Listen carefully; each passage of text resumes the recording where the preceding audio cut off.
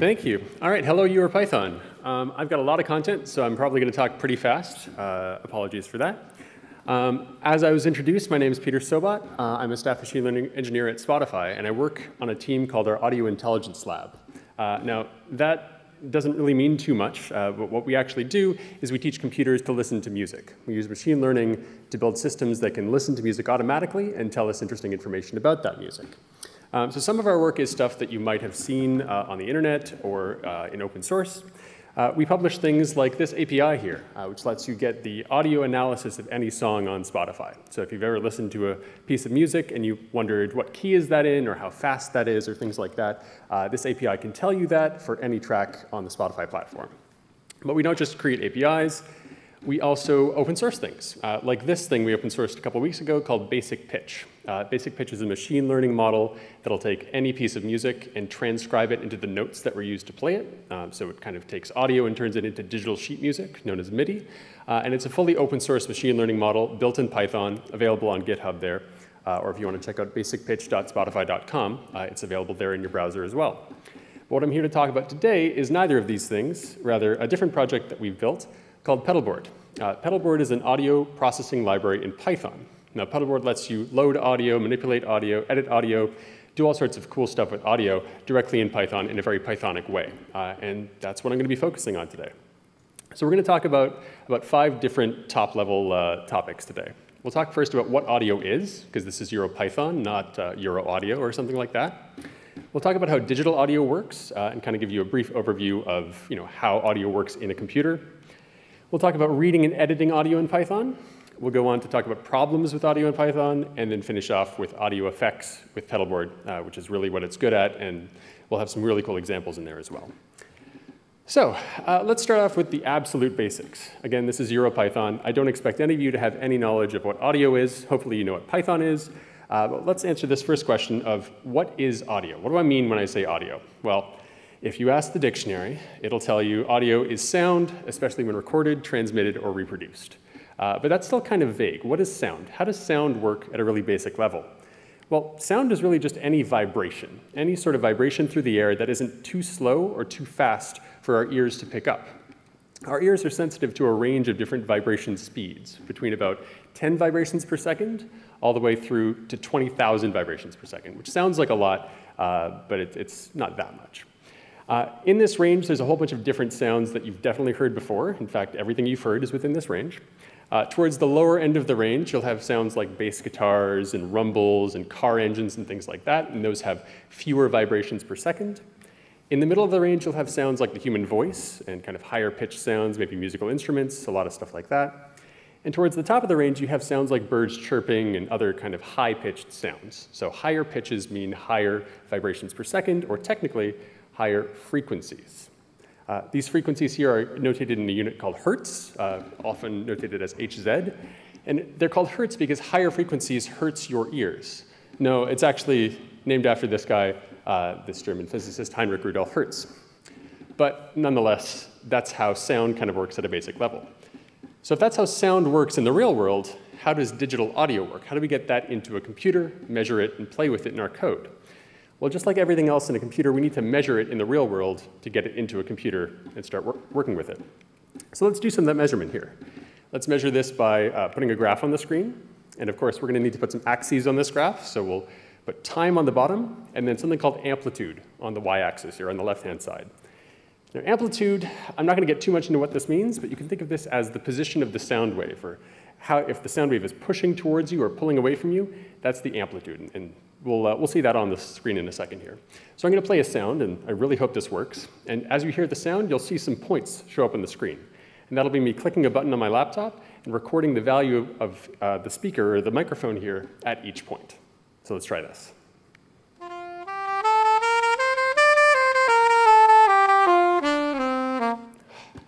It worked. OK.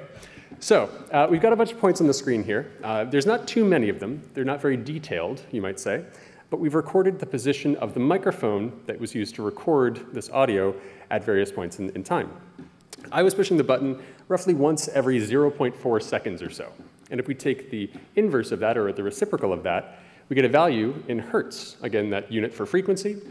And that value of 2.5 hertz here is what we call our sample rate. This is how often we sample the microphone and actually figure out where the microphone is at that point in time.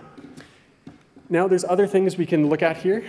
You notice that this graph is a little bit odd. It's got points at the top and the bottom, and that's because silence is not at the bottom of the graph.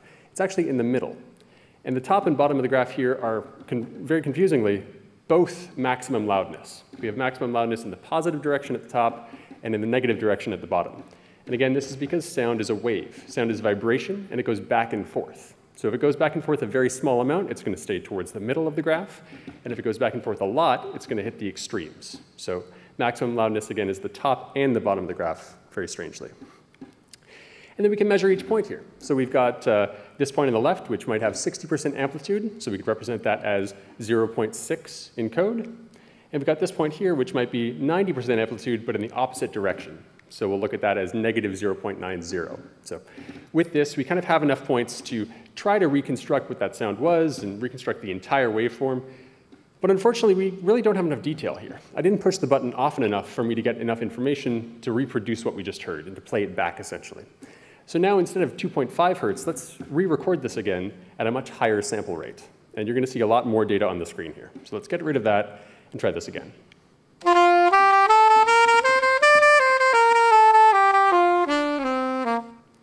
OK, so there's more points there now.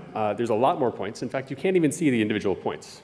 We sampled at 44,100 points per second, or 44,100 hertz. And that's just a huge amount of data there. So we can't do much with what we're seeing right now. We're going to have to zoom in to actually see what's on the inside here. So let's do that. Let's zoom all the way in from the second scale down to the millisecond scale here. And as we get closer and closer, you can actually see the individual sound waves that were used, or that came out of that saxophone and went into your ears. And this is what your ears were vibrating like, back and forth in this pattern. Now here, if we measure the distance between these two peaks, not these points, but these two peaks here, we can actually see there's a duration in there in milliseconds. That's 5.7 milliseconds between peaks. And if we do a little bit of math on that again, do one cycle divided by that, we can find out even the frequency of the note that the saxophone was playing. So just from measuring that waveform over and over, we're able to find out the note. And I think that's actually an F, so that we can find out what musical note was being played there just by doing some math. But let's keep going even deeper. We're still only looking at the milliseconds level. Let's go from milliseconds down to microseconds, where we'll be able to see the actual samples. So now that we're super zoomed in, the actual samples look like little points along this graph. And we can measure, again, every single point at the microseconds level. And this gives us our representation of the audio. And here's the real secret that I want to tell to you all today. This is digital audio. This is all it is. Digital audio is really just streams of numbers. Nothing too complicated, although you can do complicated things with it. This is how you represent digital audio. So if this is how digital audio works, let's take a look at how we might store this in different ways. Let's zoom out a little bit again here. So what we're looking at here is called uncompressed floating point data. It's 32-bit or 64-bit floats. And this is pretty heavy. It's about 21 megabytes per minute of audio. That's a lot of data. If we had to store all that for every single song that you listen to, that would be, well, really expensive. It would take a long time to download, and so on. So people store audio in different ways. Sometimes we can store audio as uncompressed fixed point data, as 16-bit or 24-bit or 32-bit signed integers. And on the lower end of that, we get 10 megabytes per minute instead of 21 megabytes per minute. But that's still a lot. So back in the 90s, people invented some very, very clever compression codecs. These compressed floating point codecs, like MP3 and OGG and so on, compress all the way down to 1 megabyte per minute of audio, which is much, much easier to deal with. However, as you can see there, we're no longer actually looking at the numbers. We're not looking at these floating point values. We're just looking at encoded bytes. So to do anything with this compressed data, we're going to have to use a library or some other system to decode it, and then use the numeric information we get after decoding here. So that brings me smoothly to my next topic here, reading and editing audio in Python. So if that's how audio works in a computer, and that's how we might store it on disk, how do we get that into our Python code? Well, here's where I shill just a little bit for the library that I've been working on for quite a while, called Pedalboard. And we're going to start here by actually diving into the code. We're going to start by importing Pedalboard, by doing from pedalboard.io, import audio file. Now, in Python, if you want to open up a regular file, you use the open function. But here, we're going to use the audio file constructor, or the audio file, let's call it a function. And it's going to do the exact same thing. So we can do with audio file, my favorite song.mp3 as f, and that'll open a context manager for us, open this file up, and allow us to play with what's inside this file. It'll automatically decompress the audio for us and just give us data that we can deal with. So let's look at some properties here. We can do f.sampleRate to give us the sampling rate that we talked about earlier. We can do f.numChannels to tell us the number of channels that are in this audio file. Oftentimes, audio files have 2 channels, one for the left ear and one for the right ear. And then we can actually just read the data out of it. We can do f.read here, and we can ask for 3 samples, just the first 3 samples of the file. Now, Pedalboard is going to give us the first 3 samples in each channel, so we'll get back an array of a shape, or with a certain shape here. The shape here is 2, 3 for 2 channels, left and right, and then 3 frames of audio here. Now, if you're not familiar with multidimensional arrays, they're not too complicated. You can kind of think of them as arrays of arrays, but in this case, each subarray has the fixed shape. So we can just use that shape parameter to see what shape the overall array has. But OK, if that's how we can open a file, what can we do with the audio once we pull it out of that file? Let's give that a try. Oops. Just to illustrate here, the left channel of the audio is the first array here, and then the right channel is the second array. So we can actually separate these out very easily like that. But going back to the start here, let's take a look at opening up another audio file. And instead of just reading in 3 frames, let's read in all of them. Let's do audio equals f.read f.frames. Now, f.frames here is just a property that tells us how many frames we have in the entire file.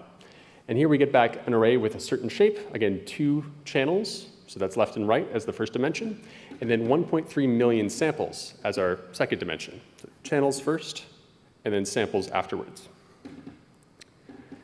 So from there, we can then look on to actually decompose this audio a bit. We can do audio at 0 to give us the left channel, audio at 1 to give us the right channel, and you can see there are arrays with totally different contents here. So they don't have to be correlated with each other. And then using Python's array slicing syntax, we can start to chop up this audio and edit it, trim it as you would.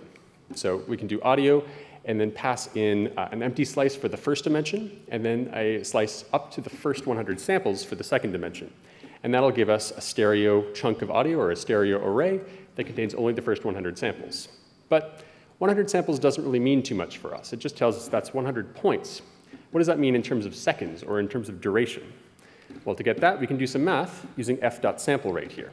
So again, the sampling rate we talked about before, we can ask for the first 10 seconds by using just regular Python array syntax and doing f.sampleRate times 10. And we can also ask for the last 10 seconds with the exact same array slicing syntax, negative f.sampleRate times 10 there. OK, so now we know how to read audio and kind of play around with it as an array and slice it up. What can we do with it, though? We've really just opened up an audio file. How can we make it maybe sound different or look different, something like that? So let's go all the way back up to the top. Let's read in our MP3 file again. And this time, let's just whittle it down to 1 channel. Just get the mono audio, or 1 channel from the left channel here. Now let's try to change how this sounds. Instead of just playing with a regular audio file, let's add some delay to this. Let's add some echo. This is the same effect that you might have if you're in a big space and you might hear a slapback echo of your voice coming back from the back of a room, which is actually what I'm hearing right now. But let's add that to this audio file with some code. And let's see how few lines of code we can write in Python to make this happen. So let's set some parameters first. Let's set delay seconds equal to 0.2, or 1/5 of a second. So let's make our audio delayed by 0.2 seconds. And then let's convert that into samples so that we can deal with this as like array offsets rather than floating point numbers here. And then we also should set another parameter here, which is how loud our echo or how loud our delay is going to be. So let's set that to volume equals 0.75, which is 75% of the original volume. And now we're going to do some math. Don't get scared. It's actually fairly simple, but we're going to do a little bit of math here. So we'll iterate through the original array. We'll do for I in range len mono, so just iterate through all the samples in the original array. And then if we have enough room to add echo afterwards, so if I plus delay samples is less than the end of our array, then let's add some delay. Let's do mono at I plus delay samples plus equals mono at I times volume. So that's a little confusing to think about, but let me give you a quick visual example to see what this means. So let's play with a smaller array, maybe something where our delay is only 1 sample. And let's say our signal looks like this. We have 6 samples, 0.0, 0.1, and so on. What we're essentially doing here is taking a copy of this array, multiplying it by volume, and then shifting it forward by the number of samples we want to delay. So we'll shift it forward like that, add the results together, And then the result is essentially the original signal plus also a delayed copy that's a little bit quieter. But I'm still just showing you a bunch of numbers on the screen and a bunch of math. What if we can hear this? And the great thing about working with audio code is that you often can hear what you're doing and what it sounds like. So let's listen to a signal before and after it's gone through these 7 lines of code. No delay, sounds normal, sounds like a little piano. And now, after going through this code. Kind of cool, right? With only this code that you see on the screen here, we're able to take the actual audio signal you just heard and alter it in a way that our ears can make sense of, right? We've done something kind of neat there. But let's not stop there. Let's do some even more extreme effects by writing some Python code. So let's get rid of that, and now let's load up a new file. Let's load up something here called coolguitar.wave, which is a cool little guitar sample. Again, let's read in the audio file with f.read. We'll read all the frames in the file and just take the first channel. Then let's make this guitar sound a little more extreme. Let's add some distortion to it. So we'll set some parameters here, like the amount of gain that we want to add here. What's the unit on gain? To be honest, I actually don't know here. This is just a multiplier we're going to multiply our signal by. And the higher this number, the more extreme it's going to sound. Now we'll also set an amount of volume that we want to multiply this by. So if we have a gain level of 200, we're going to knock this down by 90% and take only 10% of the original signal's volume, because if we're going to distort this, it's going to sound pretty loud. And then just like before, we're going to iterate sample by sample over the entire array here and change the value of each sample. So here, instead of doing any sort of delay or array offsets, we're just going to modify every single sample in place and say mono at I is equal to math.tanh of mono at I times gain times volume. Now you might be asking, what is math.tanh? And that's for a different talk. I'm not going to get into the math of this, but you'll be able to hear this in just a second. So let's listen to coolguitar.wave before our processing.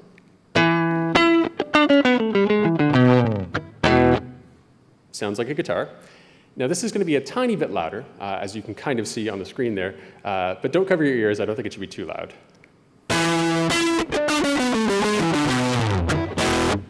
So that sounded a lot more metal, a lot more high energy, if you might say.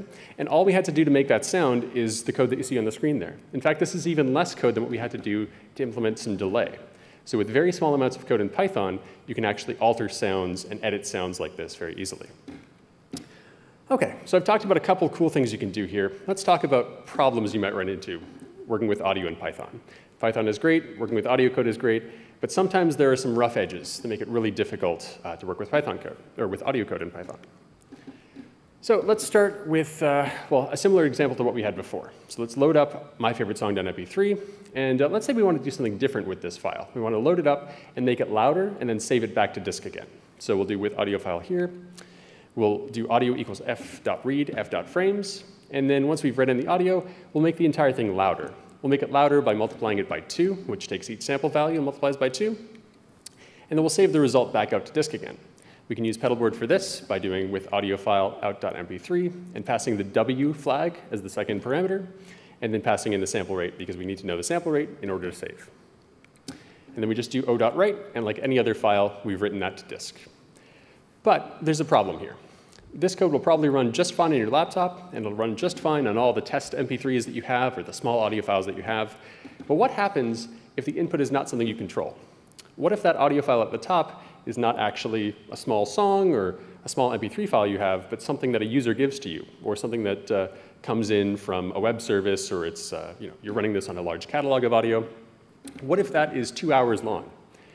Well, if that MP3 file is 2 hours long, you might not really be able to tell that until your code crashes, because once you read all the frames in, that ends up being 2.3 gigabytes of audio.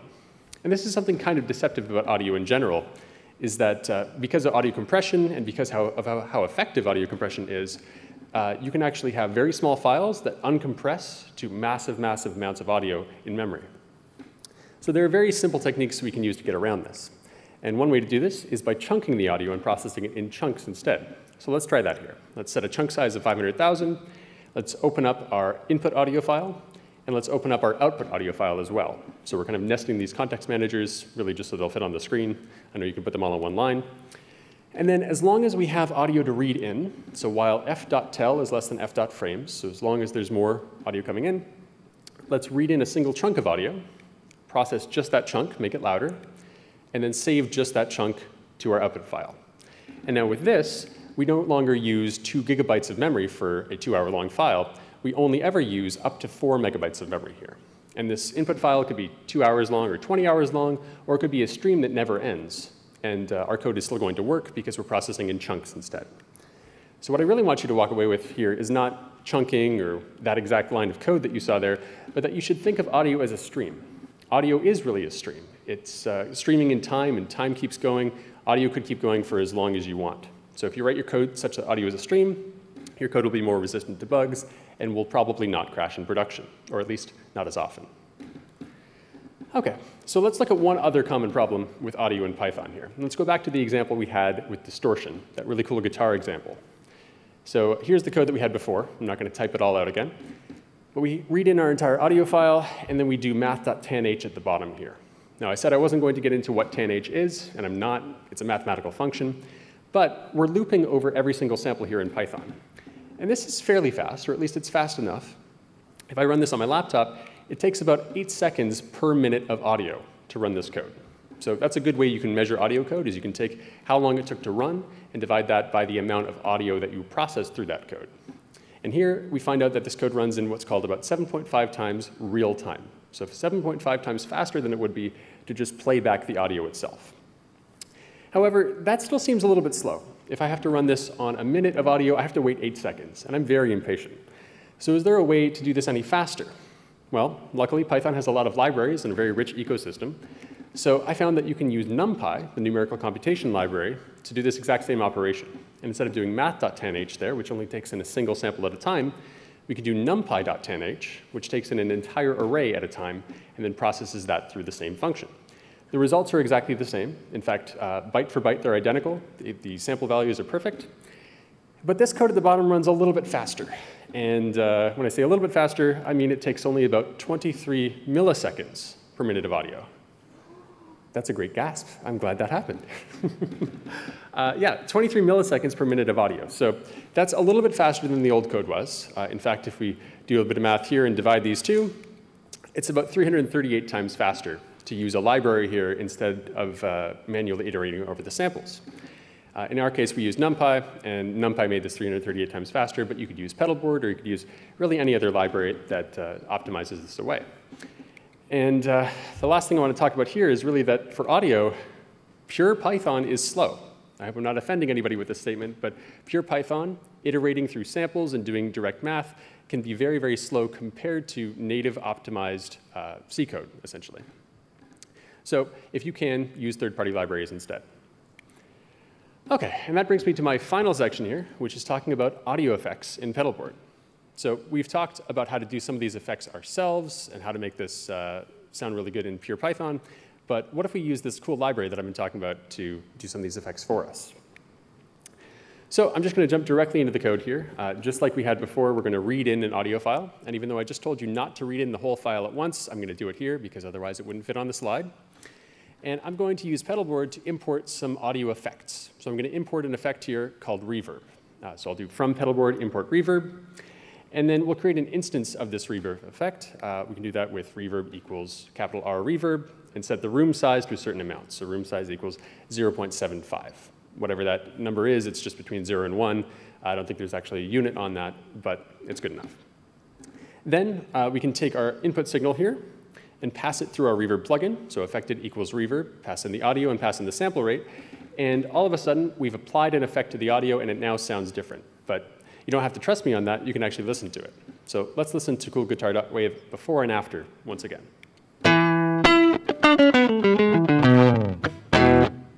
And now with the reverb applied.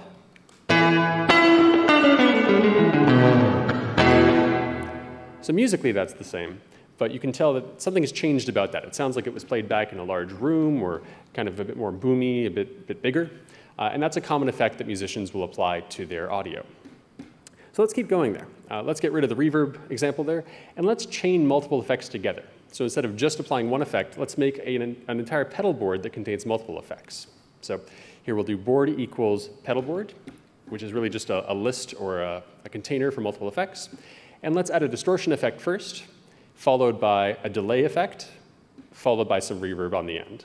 Now, this is actually very similar to what we did before in pure Python, but now we're just chaining these plugins into an object that's much easier to deal with.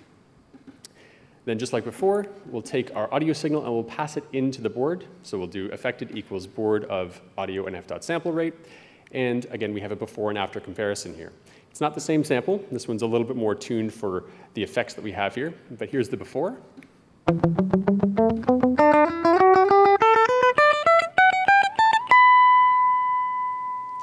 And then when we put this through some distortion, delay, and reverb,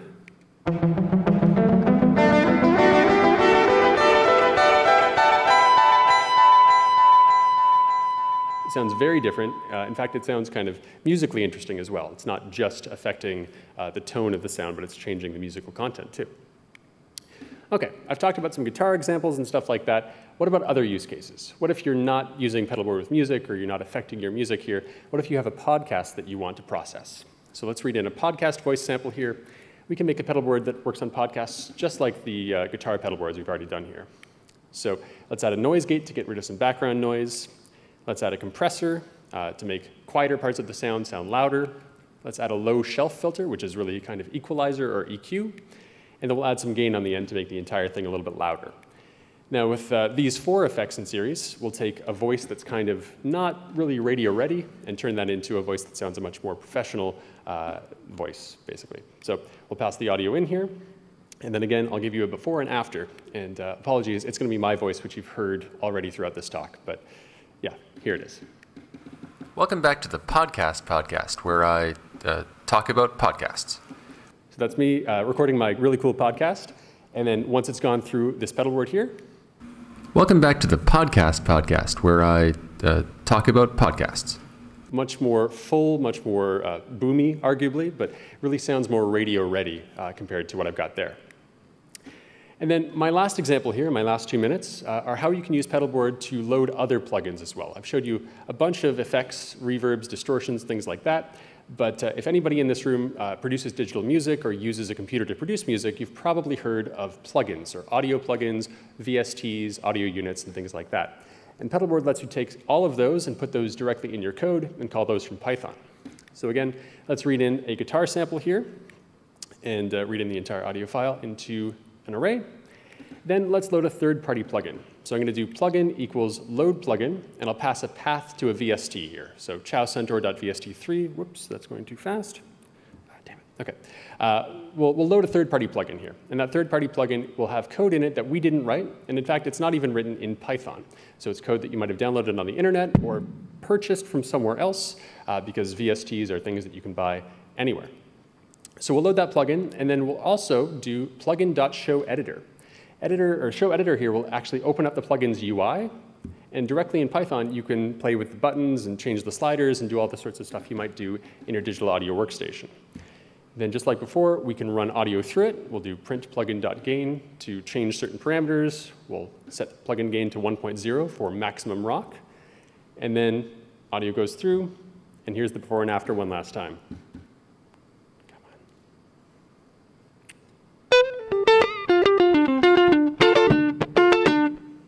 And afterwards, now, we couldn't have written that in Python. We're just going to use someone else's code for it, and it sounds pretty good. So with that, I'm out of time. If you're interested in using Pedalboard, you can find it on GitHub at github.com/Spotify/Pedalboard, or just PyPI. It's available on PyPI there, pip install Pedalboard. Thanks so much for listening. Find me in the hallway for any questions you might have, or for cool stickers of the nice Pedalboard logo we've got there. Thanks, here, Python.